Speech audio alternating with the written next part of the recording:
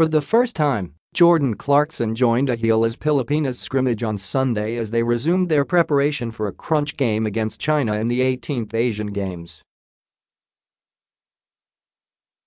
Guiao liked what he saw. Clarkson, along with the rest of the players in a team collectively called Galastapanters, practiced the morning after the opening ceremony of the Asian Games, where the NBA player served as the Philippine flag bearer.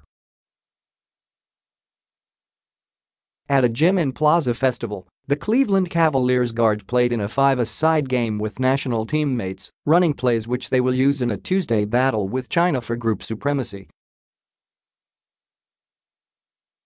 "That's our first scrimmage with him," said head coach Guiao at the end of practice.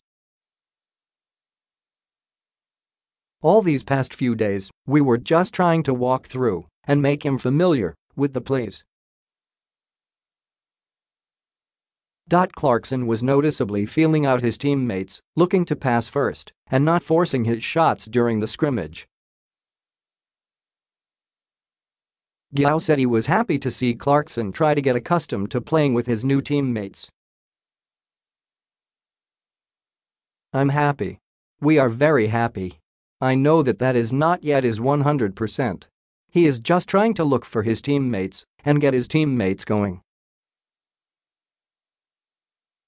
But you can see now, if he decided to make a move, he can do almost everything at will.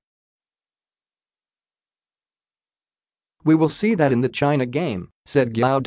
On the eve of the China match, Guiao said they will devote one practice laying down the defensive game plan against their longtime rivals. "Tomorrow, we will be practicing lighter in preparation, but we will put together the whole defensive game plan tomorrow," said Guiao.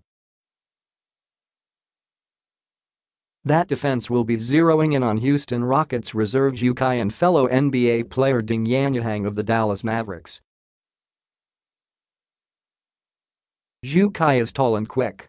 He has a range that can extend to the three-point range. He has great anticipation skills on defense. Ding is quick and strong and has long range, added Gregorio. The Philippine team's chief scout Ryan Gregorio, himself a three-time PBA champion coach, added, "China is bringing their best team in the Asian Games. They are solid on all fronts, especially their frontline.